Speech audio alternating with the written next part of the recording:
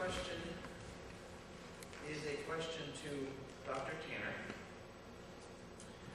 How is appealing to the original Greek text and coming up with a translation that differs syntactically with the King James Version, but not doctrinally, changing the Bible? I think the idea is that how is looking back at the original Greek text and coming up with a new translation that just differs in words rather than doctrine from the King James Version, how is that an example of changing the Bible?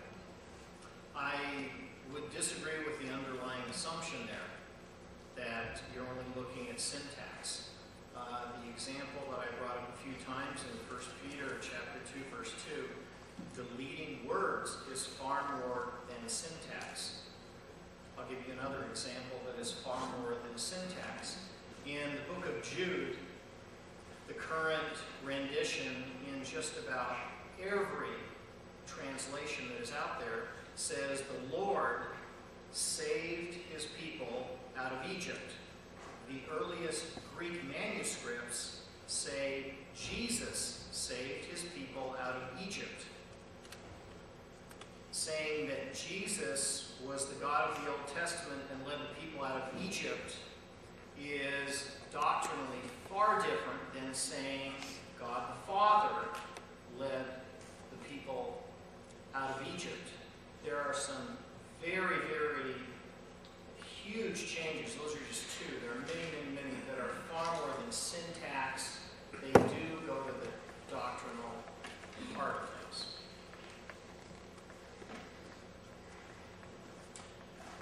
Question for Pastor Wallace. The Greek manuscript used for the King James is not the Greek text used by most translations. How can you claim that one text underlies the Bible? The Textus Receptus, which was prepared by Erasmus, I believe in 1516, was based on a very limited number of Greek manuscripts that he had available to him at the time. There were some problems in that there were sections that he did not have of Revelation, and so I believe, I'm not an expert on these things, but I believe that he actually used the Vulgate and translated back into Greek to provide some of the text. I don't believe that his text was the one that actually underlay the King James. It was, I believe, Stephanus' text, which was 1556 roughly. The idea that there are some people in the 16th century who had a limited number of texts and may have imported some texts that were out of the mainstream, I don't think it's a problem at all. I think it's a problem that we need to be aware of and try to deal with. But now we have access to what these Greek manuscripts actually say. And that, as I said earlier, roughly 97% of them are agreed in all except the most minor issues like the man or that man. What you have are a few manuscripts. See, we know that people played with the text of the New Testament. 144 AD, Marcion was a heretic who we know said he took out what he considered the Judaizing elements of the Gospel of Luke. Well, one of the principles of some scholars, remember, just because someone is doing supposed scholarship doesn't make them right. True science is falsifiable. In the humanities, all too often scholars speculate, and there is no falsification possible. They can say, well, we think that First Chronicles may have been written by a woman. Well, why do you say that? Well, it just seems to have that flavor. Whoopee. They can make up things all day long. What we find, though, now that we have access to far more manuscripts, is that there is, in the Greek, what is known as the received or ecclesiastical text. Erasmus, Stephanus, and others are pretty good representations of that traditional text, but they differ from it. And where they differ from it, we need to look carefully at it. I think that it is reckless to take texts that have survived, like the Codex Sinaiticus and Vaticanus do not even agree among themselves and use them to trump what thousands of other manuscripts say. You find, if you read, not John Gerstner, Butler University, professor of philosophy, Gordon Clark. If you read Gordon Clark, he did a wonderful little book called Logical Criticisms of Textual Criticism. And he points out that they don't even follow their own standards in trying to say what the certainty is of various texts. So I think that we need to be careful of these things. All right, Dr. Tanner. Contrary to your poster, neither the KJV or the Geneva Bible say there is no man good but God, but actually say there is no one good but God. Neither is man in the Greek. How do you respond? You can make that assertion, but the greatest translators translated it this way. Excuse me if someone in this audience, to me, does not trump Tyndale, the King James translators. I'm sorry. Plus, if you logically look at the meaning in Greek or otherwise of the text, it's talking about no people, no one is good except one person, and that's God. I mean, that's the clear implication. You can change the wording, you can tinker around a little bit with the wording as has been done, but even in the current watered-down King James Version, it has the implication there which cannot be escaped.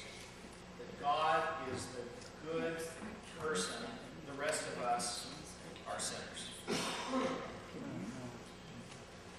Pastor Wallace, is it not true that all of the verses pertaining to salvation by grace alone apply only to Paul because of his experience, and since none of the other apostles say this, nor does the rest of the New Testament? We had a debate actually in this room several years ago with Dennis Potter, professor down at Utah Valley University, and I actually loved what he said. We got it on audio tape. He said, if you believe Paul, you have to be a Calvinist, like these, didn't say that, but I think the implication was these weird Orthodox Presbyterians. He said, I don't believe Paul. The problem is, not only do you see this elsewhere in Scripture, you see it over and over in the Old Testament. David is a man after God's own heart, and yet he becomes an adulterer and murderer, and yet God forgives him. We see Psalm 32, blessed is the man to whom God does not impute transgressions. We see the gospel of grace over and over. Even if it only was in Paul, it would be sufficient. Peter himself attests that what Paul wrote is scripture, graphe, and that people twist them, they wrest them in the King James to their own destruction like they do the rest of the scriptures. What we find in Paul is not cheap grace. What we find is that sinners can find new birth, that what Ezekiel talked about, that heart of stone being taken out and that heart of flesh put in.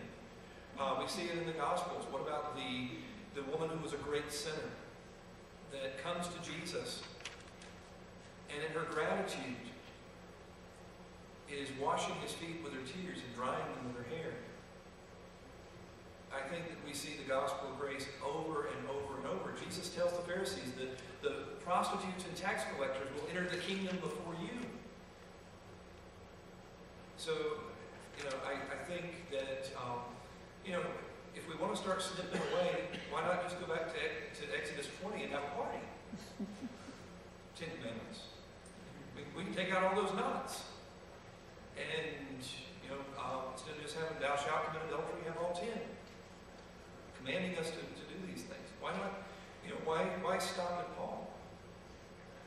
That's the problem, is we treat the Bible like a smorgasbord.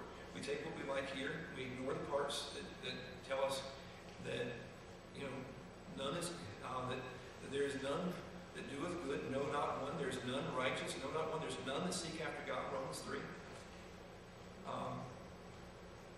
don't see how you can avoid it.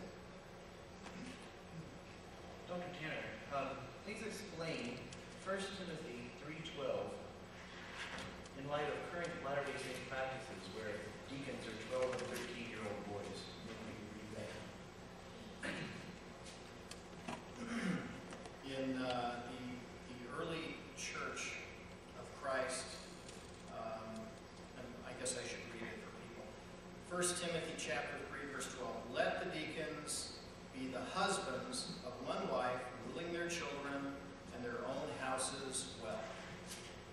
That is the way the office of a deacon was handled in the earliest days of the New Testament church. The Latter-day Saints actually had older deacons who were adults in the earliest days of Latter-day Saint church. That is something that has changed over time. The LDS faith believes in line upon line, precept upon precept, as we have in Isaiah, and has no problem with ongoing revelation, and with, as you have seen, new scriptures and things that would make more current and more appropriate the Word of God. That happened throughout the New Testament. That happened throughout the Old Testament. We aren't stuck with the law of Moses. Things have changed. Christ came and made differences in emphasis, and the same thing has happened today in the Latter-day Saint faith. Hey, Pastor Wallace, the most conservative estimate is 240,000 changes between Bible texts, including 1 John 5:7-8. How can you say it's minor? I disagree with the assertion. 1 John 5:7, the Johannine comma, as it's known, exists in all of 2 Greek manuscripts anywhere. It showed up in an old Latin translation going back to 3rd, 4th century. When Erasmus was making his critical text of the New Testament, the dialogue was supposed to be, the Pope asked him if he was going to include it. He said, if you can show me one text that has it, I'll include it. And he presented him with one that some people think that he may have invented. The idea that there's a problem, 1 John 5:7 is, says there are 3 that bear witness in heaven, the Father, the Word, and when we goes to these 3 are one.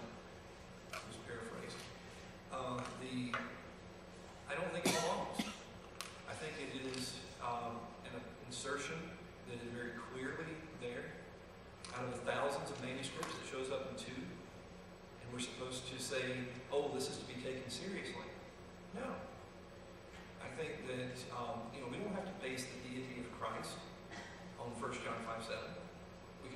We have John 1:1. We have Philippians 2. We have Colossians 2. We have Jesus being stoned. They're wanting to take up stones to stone him because he has made himself equal with God.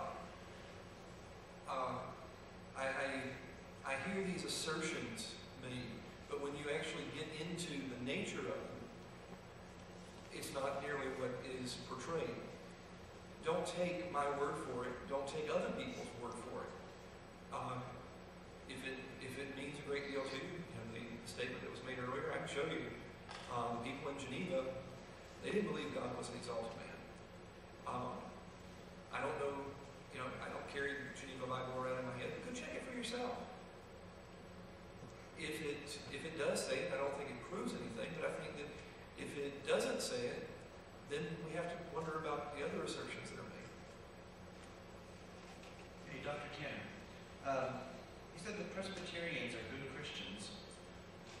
How can that be said when Joseph Smith said all creeds were an abomination and the people were corrupt, and there was no true church on earth, even mentioning Presbyterians by name? What happened to the only true church? Well, Christians who are attempting with all their might, like Latter-day Saints, Presbyterians, Baptists, are good Christians. I believe that. Joseph Smith made similar comments. There's a difference between someone who has a misconception or an inappropriate way that they take a look at Scripture, their own personal interpretation of it, and somebody who is not good. As Pastor Wallace said, those who are justified, and there will be many people. Well, I'll leave it and say it a different way. I doubt there is a single person who has every doctrinal point correct. That does not make every person a bad person just because they are in error on some slight point of doctrine or even some major. Okay, one more question for each of our debaters tonight. For Pastor Wallace, then who put the Bible together, men or God? Can God add more to His Word if He likes? I assume the meaning of the question is, why can't God, if God wrote the Bible in the first place, why can't He add more to it? Well, I think that it is clear that the Old Testament was given by prophets that were clearly attested that they were prophets of God. They were tested in terms of what they were teaching. Were they teaching a different God? They did signs and wonders, and yet they also were tested to be in accord with what had been said before. When we come to the New Testament, the apostles had been given the authority to bind and to loose, which if you go back and check, you'll find that that authority is what was claimed by the scribes, that they had the power to authoritatively interpret the Old Testament. You remember Jesus talking about adding heavy burdens on people and not so much as lifting them with one of your fingers. The disciples were given the power to bind and loose, to authoritatively interpret these things. You look at Paul's defense of his apostleship in Galatians. That is a very important thing. Paul wasn't simply speaking what he thought was nice. He had been commissioned by God, and the signs of an apostle followed him. And he did not submit himself to the other apostles as if they were greater, but they attested that he was preaching the gospel, as I quoted Peter earlier. And so I think that the text of the New Testament, I would point you towards F.F. Bruce's The New Testament Documents. Are they reliable? It's a good resource. Can God add to that? He has given us the end. God, who has 100 times and in diverse manners has spoken to our fathers in times of old, has now spoken to us through His Son. There is a sense in which there is a completion of this in Hebrews and elsewhere, that this is, we are given the full picture. We're given our marching orders, and we're told what awaits. When people come offering a newer New Testament, what is it that is insufficient? The idea that there are people who disagree on these things. Well, there are homosexuals who disagree with what the Bible says. They say, oh no, the Bible actually permits this and encourages it.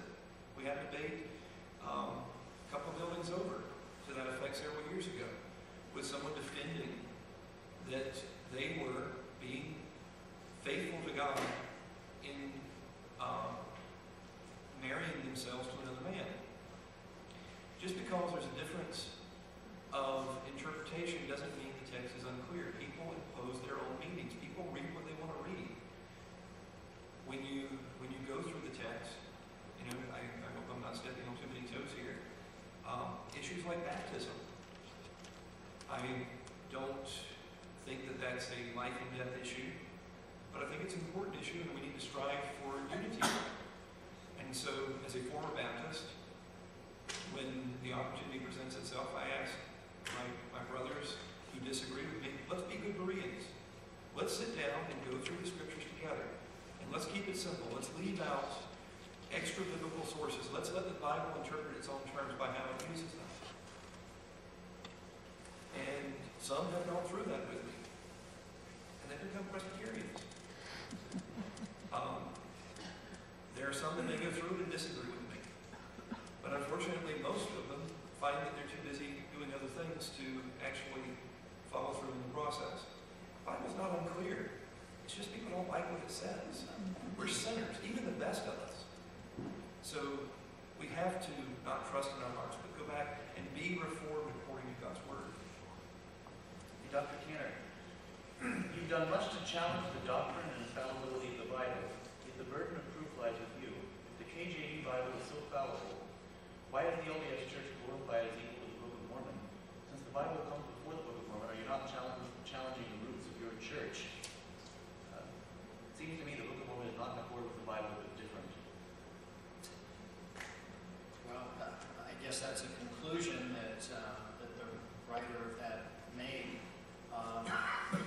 The article of faith of the Latter-day Saints that talks about Scripture says that we believe the Bible to be the Word of God as far as it's translated correctly.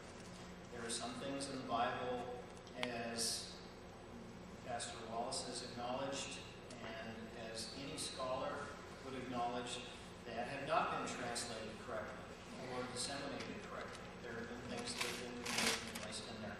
But as far as it's been translated correctly, it is certainly the Word of God, and Latter-day Saints would believe that. As far as cutting off our roots, we believe that ultimately the roots of our church and of all true Christians is God Himself.